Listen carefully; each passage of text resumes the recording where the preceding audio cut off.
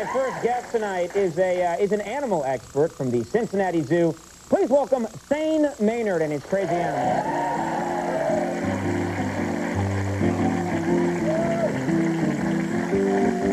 Have a seat right here. Thank you. I'm sorry I'm not shaking your hands, but as you can see, could you pull those quills out? That's one, and this one's still stuck.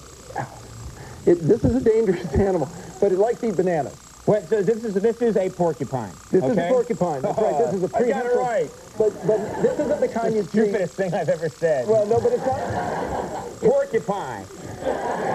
Yeah. But it's a porcupine with a difference. This is not the kind you see in the headwaters of the Hudson, say, in upstate New York. It's the kind you see in the headwaters of the Amazon. Right. Yeah. And it's called a prehensile tail porcupine. They can hang by their tail.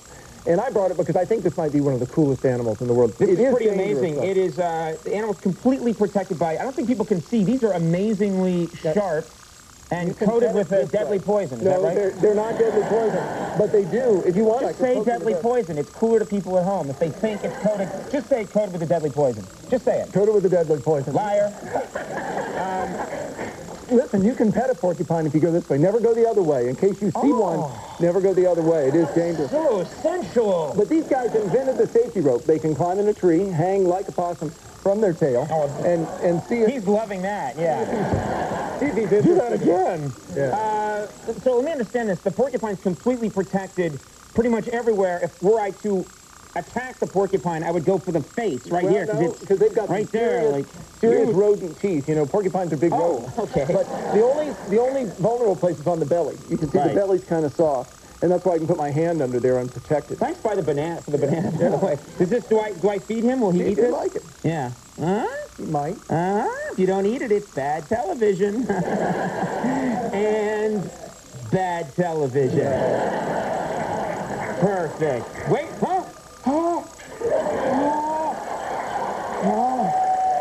Yeah!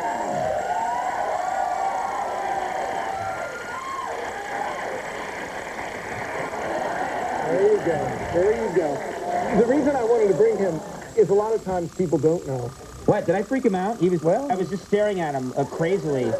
I guess if you saw this looking at you. Eat, man. Okay. What's he doing? Okay, I'm getting... He's looking out at the world. I'm getting freaked out. Is he okay? He's all right. All right. Okay. Look, I'm going to come on to it. Hi there. All right, let's move on. This animal's creeping me out. We have something else right now. Yeah, let me move him gently. We've got really a neat animal, and I want you... There you go. All right. I'm gonna have you be an honorary cat trainer. That's from our cat ambassador program. If you click that, we've got an animal trained to come on command. Okay, here we go. Yeah. This is Maasai. There you go. Look at that. That's so cool. Maasai is a serval. And look, a woman comes out, too. That's right. And a little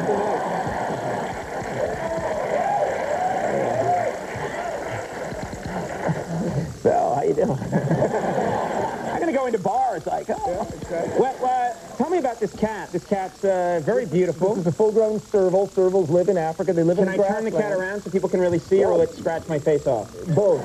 Both, okay. He is a full-grown and fully equipped cat with teeth and claws, so you wouldn't want... And it always goes towards the clicker, right? Just pretty much... It's trained. It's trained. Just as we show up for dinner, it shows up for the clicker. That is so cool. I feel so powerful with this.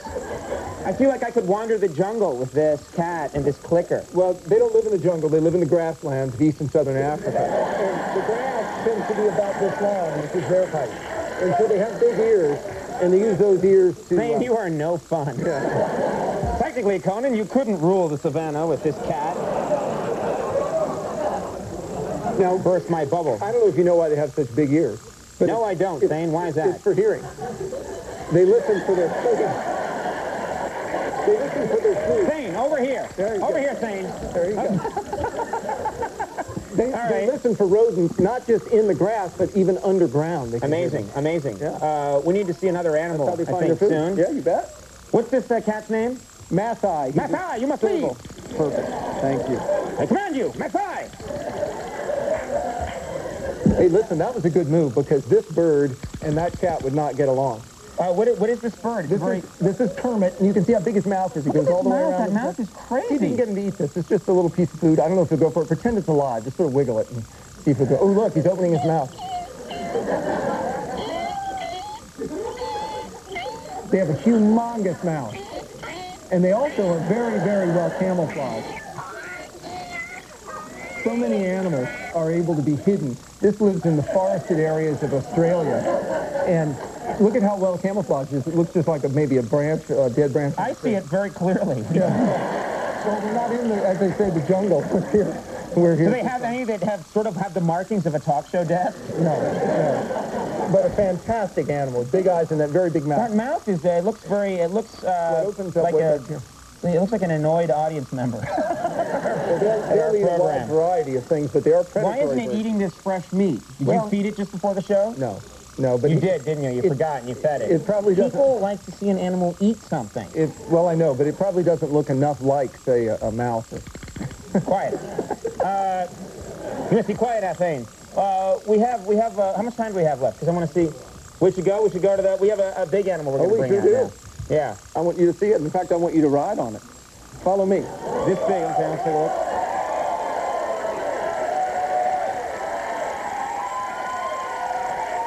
Now, Conan, you probably know camels come in two varieties. The two-hump kind are from the Gobi Desert. This is the one-hump type from Arabia. And I think you could ride it. If I give you a leg up, you could get on. This thing's amazing. How? Tell me about this. Is it true that they store? What do they store inside the hump? Fat, not water. They won't splash when fat. Well, yeah, they store fat because they can later metabolize. You should cheat out this way. There That's you go. TV. There you go. This is the dromedary camel that comes from North Africa. I'm looking at myself. Okay, good. And you're looking good. And this is. Tell me about this camel. They come from North Africa, okay. Arabia. The hump, as on all camels, is to store fat so they can survive long periods of time without water and without food. Okay. But they're specially adapted. Those great big feet. Yeah, look at those feet. Those are like they're like snowshoes except for they're for the sand. Right. So they won't sink in. All right, I'm going to try and get on this thing. How do I I'll do give you it? a hand up. Oh, really? Here we go. Okay. All right. This is kind of. Here you go. All right. I'm going to get killed. All right. Ready? One, two, three, go!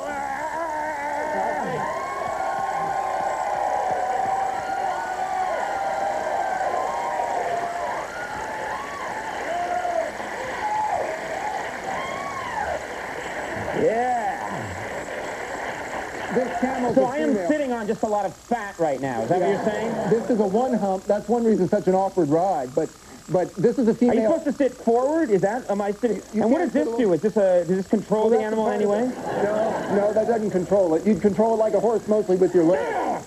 It's broken. All right, this is you're fine right there. If you were crossing the desert, you could cross up to 50 miles in a day on an animal like this, and you never could in a human-made vehicle in the sand. Right. It's a great creature, perfectly adapted to live in dry climates. That bagel's for you, Thane. That's his favorite food. No, you want some? That's okay, thank you. We're going to take a break. Oh, it's moving. They have wet myself. Specialized eyelids, specialized nostrils, specialized lips to keep the sand out of their face. Incredible. Too much information, Thane, but thank you very much. This is incredible being here. Thank you for bringing all your great animals. His name's Thane Maynard. I'm going to ride out now. Please, when I'm at Zapper coming. We'll be right back.